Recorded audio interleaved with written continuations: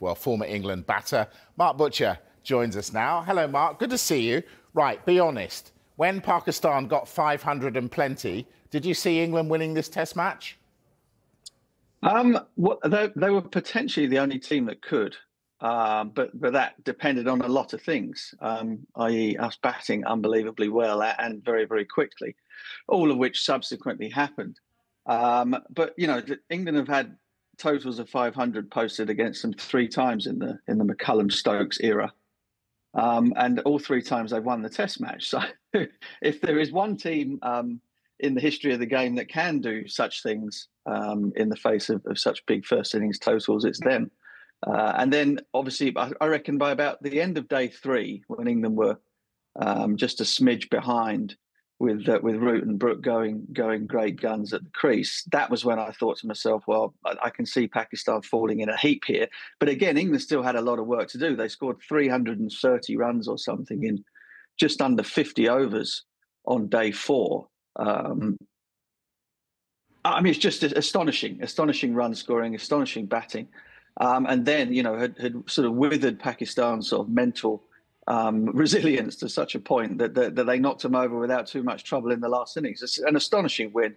And as I said, maybe the only team, you know, in the history of the game that might have been able to pull it off. Yeah, absolutely. Let's talk Joe Root, speaking of astonishing batting.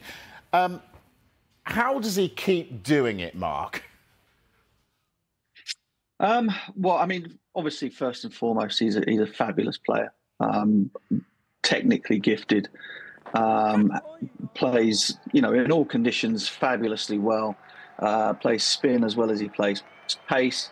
So all of those things are the sort of like the initial starting points. There's been a lot of players who have been very technically gifted and very skillful over the years. But then the ones that go on to sort of greatness are the ones that have the sort of the mental desire, that drive within to kind of go out every day and be the best they can, bat in scorching hot conditions for the best part of 2 days and just keep piling the runs on. So sort of mentally, he's incredibly resilient.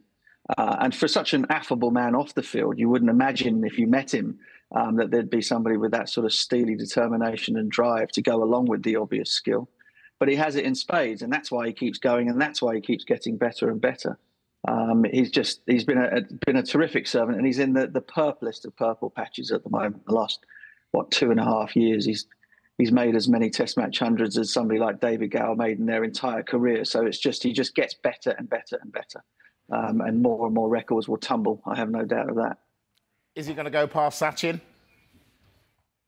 But yeah, I mean, look, if all things go well, if no injury comes along, if there are no reasons that he's out of the team, then you would say that perhaps in the next 3 years maybe they'll play enough Test matches, and if he continues in this sort of form, he'll do it. Yeah, it's a lot of ifs. You know, everyone said that Tiger would be hunting down Jack Nicklaus's majors record. You know, many years ago, and we saw what happened there. Which is not to say that Joe Root has got a sort of hidden catastrophe life behind him that will bring him down. But you just never know. You know, that sport is a funny thing. An injury can happen. Something can go awry, and then suddenly the record goes begging. But all things being well, there's no reason why he wouldn't. Yeah, fingers crossed for Joe. Right, I'm going to be a party pooper here, Mark. Record after record after record, right? But was what we saw over these 5 days in Multan good for Test match cricket? I would say over the first 2 days, probably not.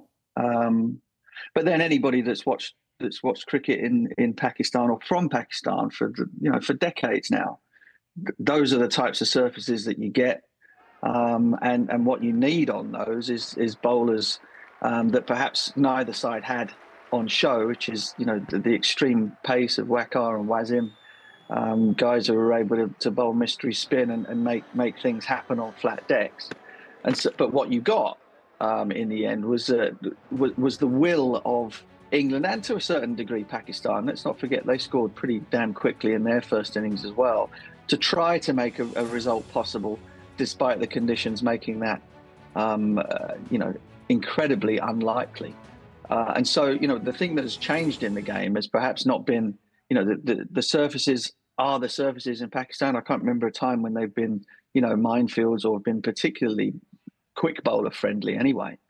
But the thing that's changed is the players have sort of gone, you know what, in order to make Test match cricket an entertaining commodity, that we then have to do something in terms of trying to make the game watchable. And in this case, it was two batting teams going hell for leather in their first innings and score. Pakistan scored quickly enough that England had enough time to then get that massive lead and make the result possible.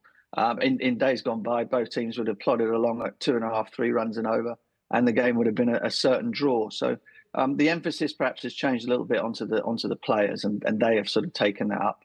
Particularly England have taken that up in great measure in terms of trying to make the game watchable in any way they possibly can, even though the conditions are not particularly conducive to it.